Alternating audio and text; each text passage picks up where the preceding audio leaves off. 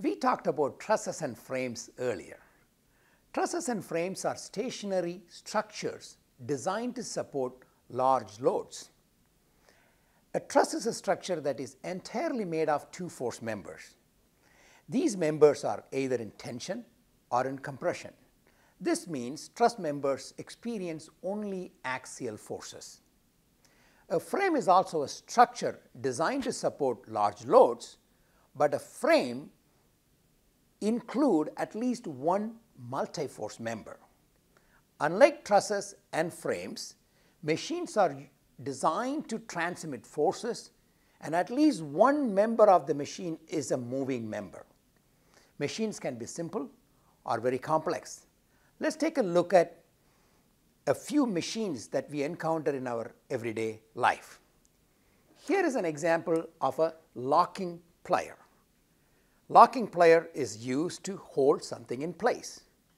Devices such as gripping mechanisms or bolt cutters are very similar to locking pliers.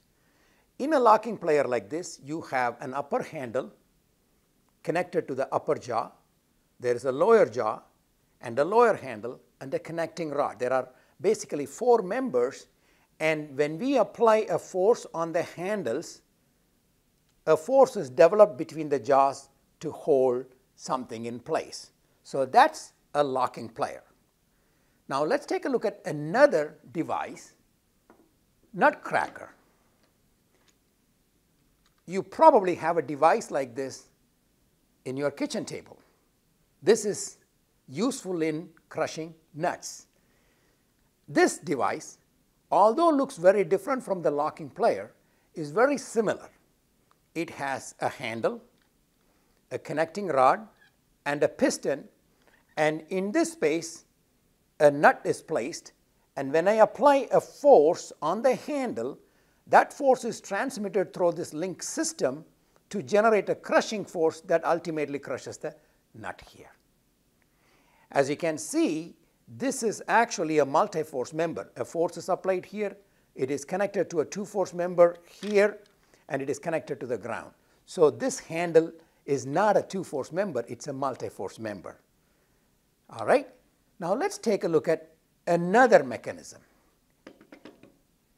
Here is a can crusher. This can crusher mechanism is typically mounted to a wall. In this case, I have got this mounted to a wooden frame, so I can show you a demonstration.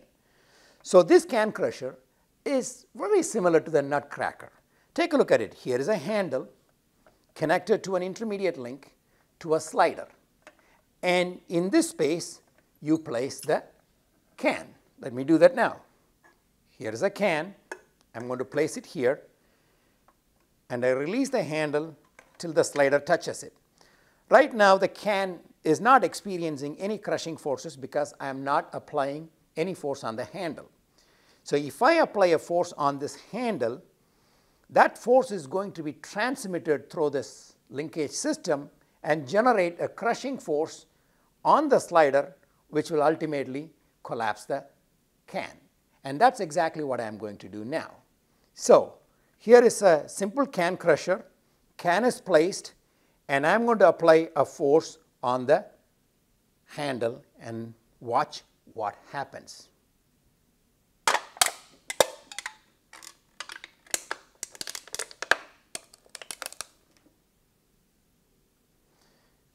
So the goal in this particular problem is to calculate the forces, crushing forces developed when I apply a known force, and that's the task. In order to do that, first we have to draw the sketch of this entire mechanism. The sketch will include the handle, intermediate link, slider, and the can. So let's draw the sketch first. After drawing the sketch showing all the parts and their dimensions, we will draw the free body diagram of each member of the system and calculate the member forces. And that will be in the next video.